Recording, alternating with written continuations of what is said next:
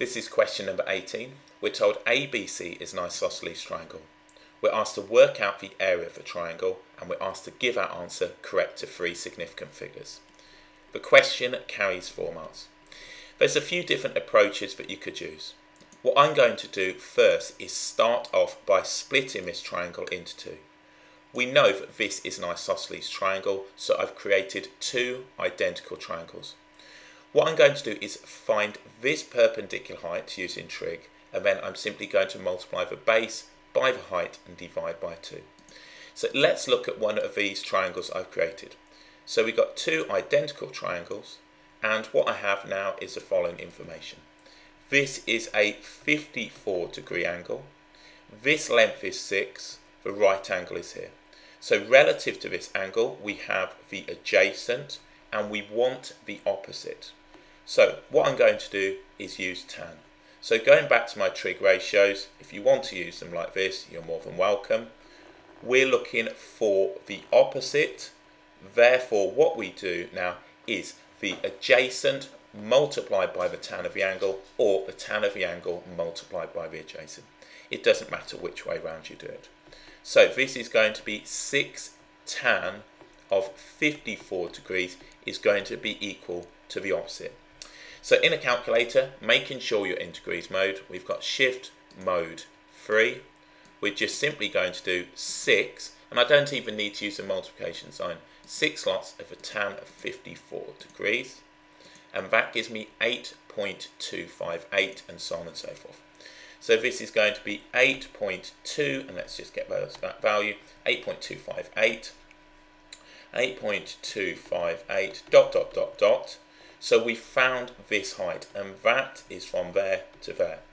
So I'm going to write therefore, we're going to have the area of a triangle will be equal to 1/2 times by the base, which is 12, times by the perpendicular height, which is going to be 8.258, dot, dot, dot, that's stored in my calculator. So let's go ahead and do that. So essentially all I'm doing is multiplying my answer by 6 if I've got 1/2 of 12. So I'm going to multiply this by 6, and that gives me 49.54. So we can say that this is going to be 49.5 centimetres squared, and that now is correct to three significant figures. So I found the perpendicular height of the triangle using trig ratios, and then simply taken that and used the standard area of a triangle. You could use the sine rule if you liked with this one. If I just show on there, we know what this angle is right here because we've got now 108 in total, so that's going to be now 72.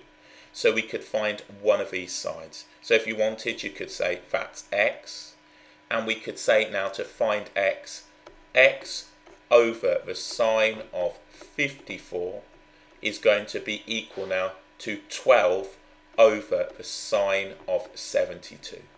So x is going to be 12 sine 54 over sine 72.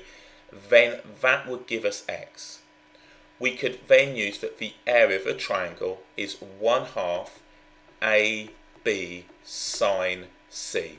So in this case, we would simply plug this in. So the area would be 1/2 A, which would be our value for x, multiplied now by b, which would be the value of 12, which we have here, multiplied by the sine of 54 degrees.